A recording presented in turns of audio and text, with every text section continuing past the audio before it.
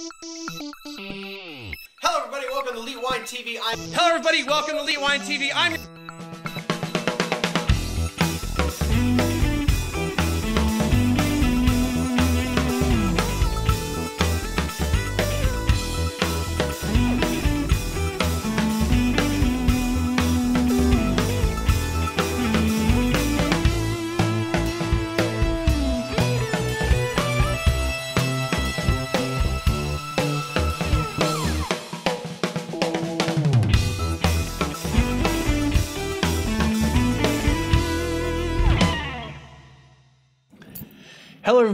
to Elite Wine TV. I'm your host Mark Fusco here for another edition of the show. All right, so part two of the Llano Estacado wines. So these are gonna be the higher end wines. I figured I'd put the under 20 or the 20 and under wines together, and I'll put the over $20 wines together. Because that way it's almost like apples to apples instead of apples to bananas instead of oranges. Anyway, so I love bananas. I like oranges too. Anyway, so let's just get into it. Again, so recap, Jason from Llano gave me these wines after, while I was up there interviewing him, and I told him that, I hadn't gotten my samples yet. Not that I was asking for them, but I was talking about, yeah, I usually get samples, blah, blah, blah, blah. And he goes, well, I'll give you some stuff. So anyway, so let's just get into it. Gotta start everything. All right, so this is the 2017 Llano Estacado Vino Verde Tinto, Texas High Plains. Boom, here you go, a little bit close up on that. So this is a red wine. So it's got Graciano, Tinta Calm, because it's C-A with a little tilde O. It says Calm, not Tinta Cow. Tempranillo and Touriga Nacional, which is like the main grape of port, kind of, for the most part. So this retails for $25, if I remember correctly. I looked it up yet. And I'm excited because you don't see a lot of, I mean, I know this is a Texas Vino Verde. Oh, I was supposed to go upstairs and get the cartridge. Looks like I'm doing okay. So a cartridge is supposed to give you about 15 glasses of wine. So 1, 2, 3, 4, 5. I'm sorry. 1, 2, 3, 4, 5, 6, 7, 8, 9. And I use this for what? Yeah, we're almost done. Ugh, there we go. I haven't had full glasses, but I probably put it like the equivalent of 15 glasses. Or, almost whatever. Anyway, let's just get into it.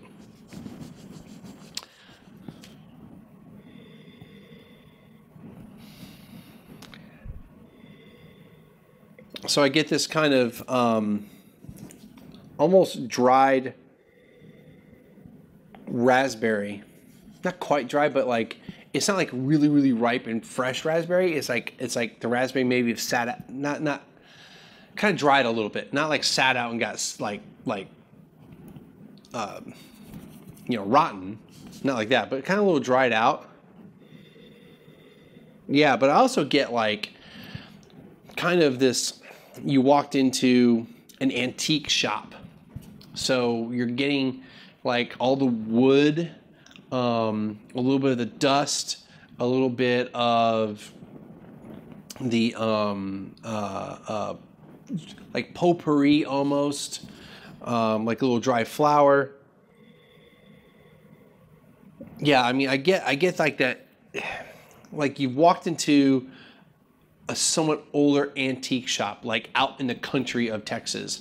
Like actually, it kind of reminds me of when my dad and I went out to Marfa in that part of West Texas, and we actually stopped in Fort Davis.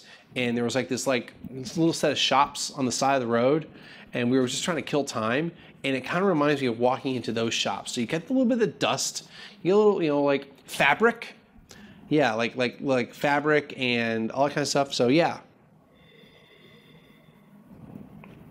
So not a lot of fruit on it. It's there, but not a lot of it. It's more earth driven rather than fruit driven.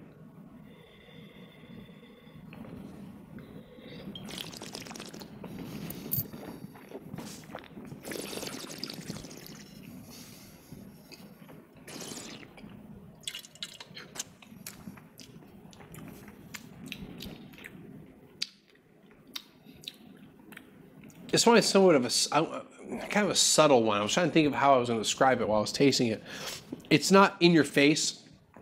The fruit's coming through a little bit more. The fruit is like a more kind of a fresher red fruit, more raspberry, a touch of cranberry. The earthiness is not as prominent as it is on the nose. I don't smell fabric, or I don't taste fabric, but I do taste a little bit of the dried fruit, a little bit of the earthiness, kind of like that wood.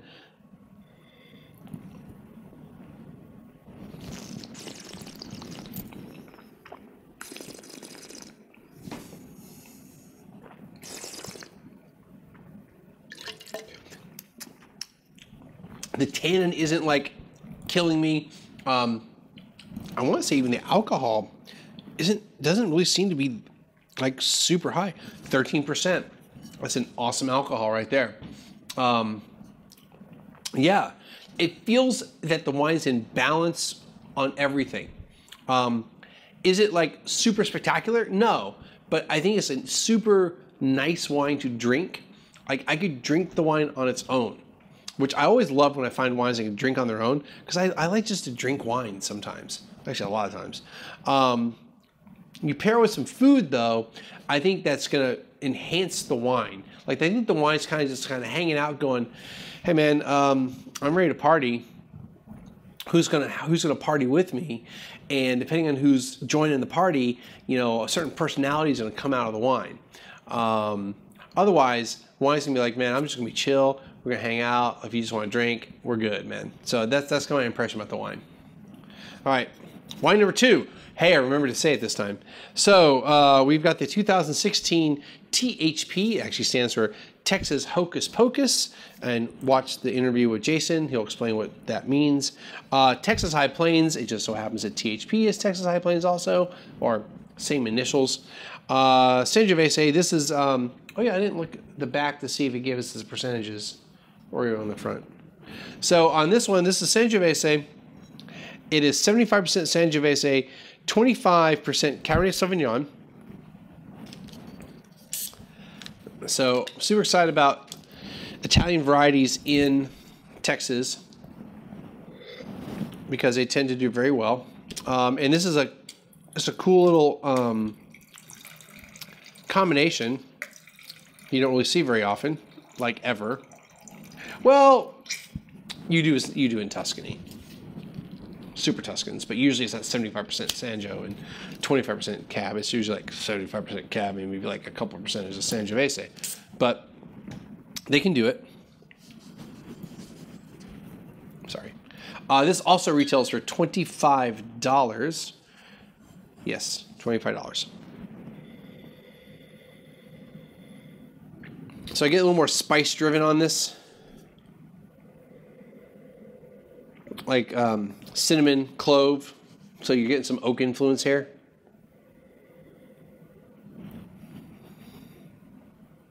There's even like a browning on it. I mean, like a Chianti, like an actual Sangiovese. Here, let's get some white paper underneath. I mean, it's like a brownish red color. So if I was looking at this and I didn't know any better, I would think that this might be an old world wine.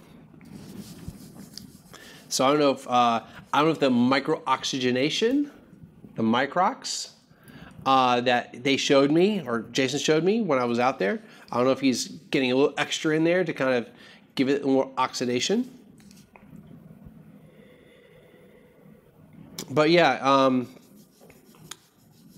the fruit's fairly tart, borderline sour, not a bad sour, like a sour cherry type of thing. Not sour like, you know, it's got VA in it like Italian wines have, you know, not like, you know, it's like ugh, sour vinegary, but like a sour cherry. And actually I do get a touch of tar. Wow. A little earth, a little tar, and a little bit of burn from alcohol. I don't know if it's high alcohol or not. 13.8. It's not terribly high. Let's take. Ooh. Got a touch of like chocolate on it.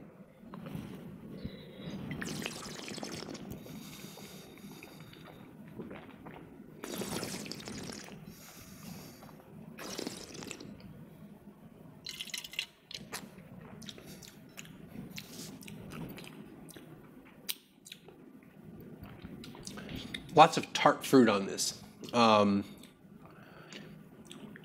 It's not as much cherry as it is like raspberry, strawberry, but it's fairly red fruit dominant for me. Acidity's really nice. Sangiovese is a high acid grape, so the acidity is really nice on this. I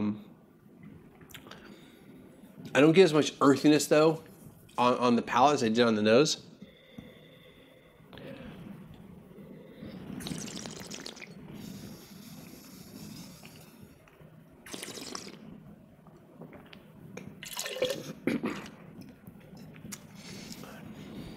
This is a candidate for wine for tomorrow night.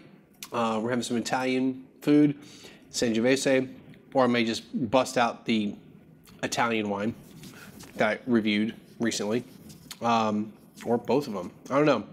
I think this is going to appeal to the palate of the people that are coming over tomorrow better than the Italian wine, because the Italian wine I think is a little funky. Wasn't that funky, but they're actually the one that I have left over.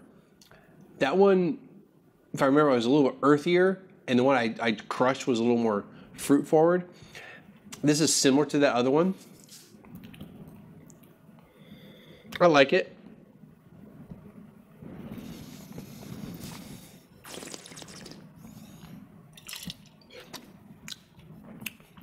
It's a good one. It's $25. It's kind of up there for me as far as how it tastes and what I'm getting out of it. But I think with food, it'll be like, yeah, man, $25 is right there. Like, I think it's like would be just the right price point. I like it. It's kind of, but even though I said the fruit was a little bit riper, it's kind of still kind of tart. I like it. It's good. Okay, I'm not floored and overwhelmed with it, but I like it. All right, so let's move on to this last wine here. Wine number 3. This is the 2015 Viviano Cabernet Sauvignon Sangiovese. So another blend of these two grapes, and this retails for $35. This wine has been on the show at least once or twice before, and I remember liking it, being like surprised. So it doesn't have the percentages on here that I can see. Yeah, I don't see any percentages on here. So heavier bottle, cooler looking bottle. This is like, you know, like the one, looks like the one wine in their portfolio that looks nothing like anything else. Okay, yeah, there were some variations in labels, but. All right, let's see how this is, as I remember liking it in the past. And this has definitely got a little bit of age to it. It says a 15. When Jason handed this bottle to me, he goes, yeah, go ahead and, you know, review it. I was like, yeah. Now, sometimes, you know, you remember things better than they really were, or you sometimes remember them being worse. So let's check it out. So this one had that little bit of browning to it. This one definitely has it too. So again, I don't know if it's a microoxidation or it actually is somewhat of the aging, because it's, you know, a 15 versus a 16 or 17 or 18. Definitely a little dull in character.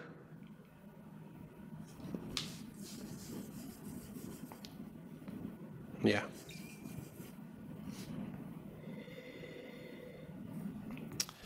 So right off the bat, I get definitely more complexity to it. There's a little more balance to this. You're getting oak aromas.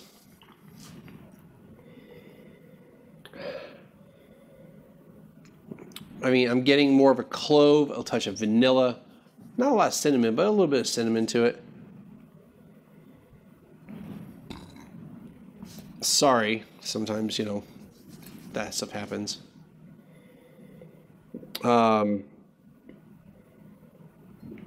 Yeah, like the cinnamon, almost like a red hot.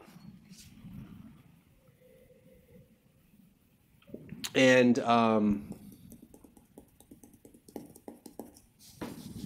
like a savoriness to it. Almost like a barbecue sauce. Dare I say, there might be even a hint of VA in this.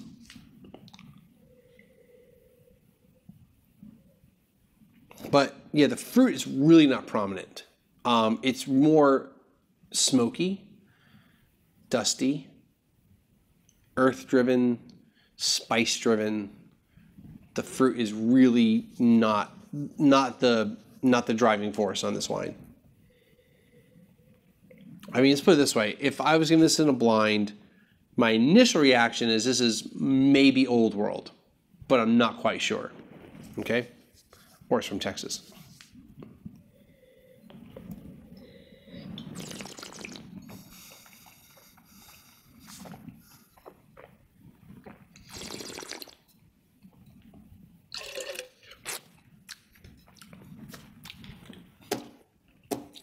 Buy this wine. It's $35. Buy it. It's good.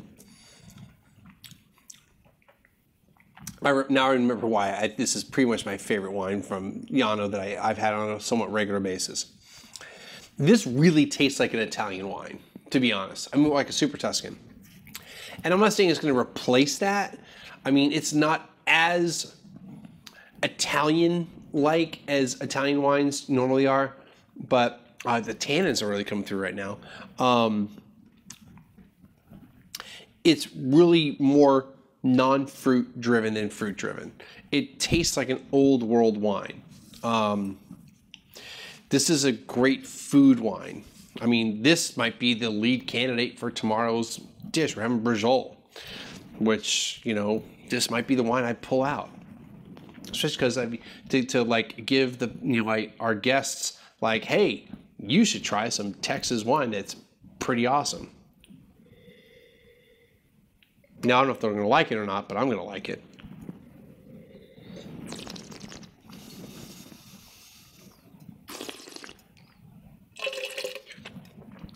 There's almost like a stewed fruit, like a dried out fruit, almost like a Valpolicella quality to it. So the fruit's kind of not overripe, but desiccated. That's the word I'm looking for. But it's like black fruit and red fruit. So I've been seeing a lot of red fruit recently over all these last couple wines and the wines before.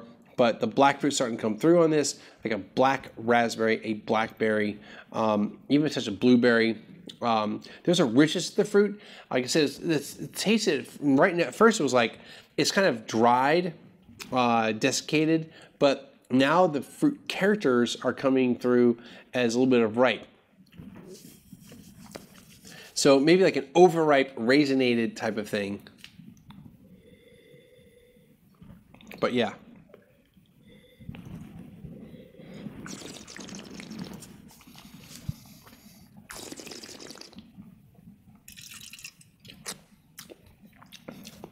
It's totally tasty. It tastes old world and Texas at the same time. All right, so that's going to do it for this episode. Click the links above to frame me up. Click the links below to find out more about Llano Estacado. You can, wherever the donate button is, hit the donate button, send me to Oregon, and or help me in my trip to Oregon. And we'll see everyone again next time.